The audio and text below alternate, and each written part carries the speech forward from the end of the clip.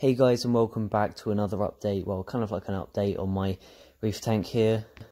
So to start off with, I'm just going to brief overviewing what I've done with the tank in the past week.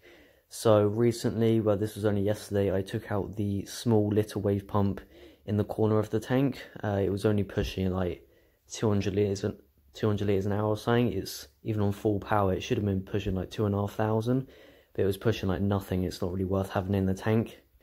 So I've taken it out, I scraped as much coralline as I can off of it, so that'll spore off into the tank and help with the amount of coralline that's producing all over the rocks. And what I've also done is I've shifted some of the rocks around in the top left corners, just some, well, I moved like one small little rock and I put it somewhere else in the tank. It's nothing really you're going to notice, I don't really notice a difference, but it's slightly better now. And it's slightly more open for a little bit more flow to kind of be pushing through underneath the rocks, which is good. So now I'm going to discuss on my water parameters, what I plan on keeping them at in the future, and what I'm going to do to try and get them there. So to start off with temperature, I run currently at 24.6 degrees Celsius, around that mark, and anywhere between 24 and 26 degrees Celsius is perfect. So I like to run mine just under the halfway mark. Obviously, the lower the temperature, the less evaporation you'll get.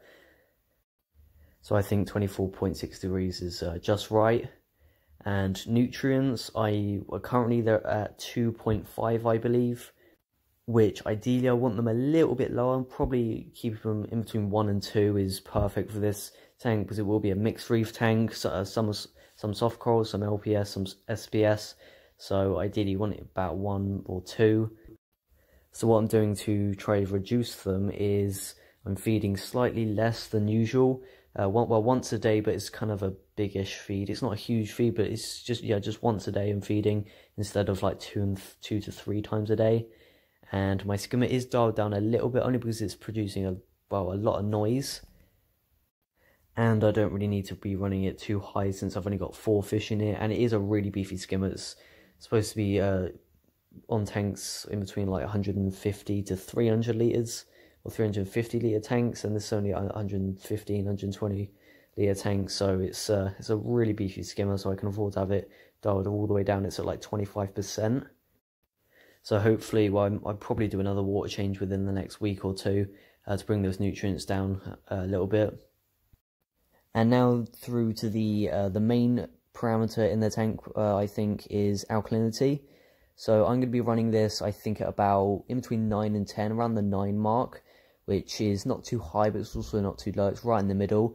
The main reason is because I'm going to be switching salts to Fritz salt. I'm currently using Red Sea's Coral Pro, which mixes up at like 12, I think, or 11, which is quite high. So I want to be running it a little bit lower. So I'm going to be switching over to Fritz salt, which mixes up at about 9, I think. And I'm pretty sure it's one of the fastest dissolving salts, which is cool as well. So with alkalinity, it's not really what point you have it at isn't really important. The main thing is that it's stable. It could be at 7 or it could be at 12. As long as it's stable, you should be fine. And that's the same with calcium and magnesium as well. But corals don't really use magnesium at all. So as long as magnesium is 3 times the amount of what calcium is, that should be all good.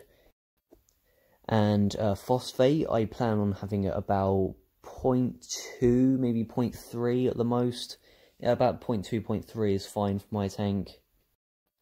So coming back to alkalinity and calcium, my alkalinity is currently running at 11.2, which is, I know, higher than what I want to run it at. It's because I've been currently doing water changes, and my salt currently mixes up at 11 or 12, I think, with Red Sea Coral Pro. But like I mentioned earlier, I'm switching over to the Fritz one, which mixes up at 9. So what I'm doing now is I've stopped the water changes for now for the next few weeks, and I'm just going to let my alkalinity just slowly drop down to the 9 mark. But as soon as it hits 9, I'm going to start dosing the Tropic Marine Carbo Calcium, I think it is. So it's alkalinity and calcium all in one solution. So I finally get to rig up my doser. It's been just sitting in my cabinet, not running at all. I don't even have the containers for it yet. So it's just been sitting in there. It's the TMC one, which is a pretty good doser actually. I just need to get one dosing container because it's all in one solution.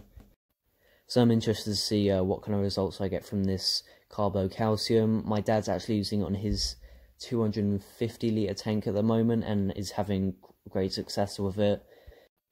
And I'm not too sure what my calcium is doing at the moment. I know it's at the right level, but I'm not really too sure the exact figure that it's at the moment. But about in between 400 and 500 is good. And then, like I mentioned earlier, magnesium should be 3 times the amount of calcium.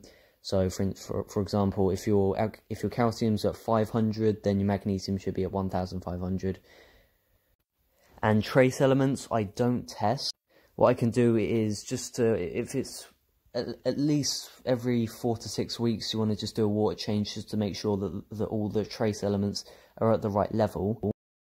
So the maximum that I can do on this tank is a just over 50% water change, about maybe 55–60% water change, which is a perfect amount, which is what I've been doing recently. But as I said, I'm going to be stopping with the water changes just to bring my alkalinity down. And but I do need to bring I don't have to bring my nutrients down. They are 2.5, so that's completely fine as long as they don't go above 10. In between 1 and 10 is great for this tank, but ideally I want to run them at about 1 or 2 to minimise the amount of algae that's in the tank, like all over the glass and the rock and all that.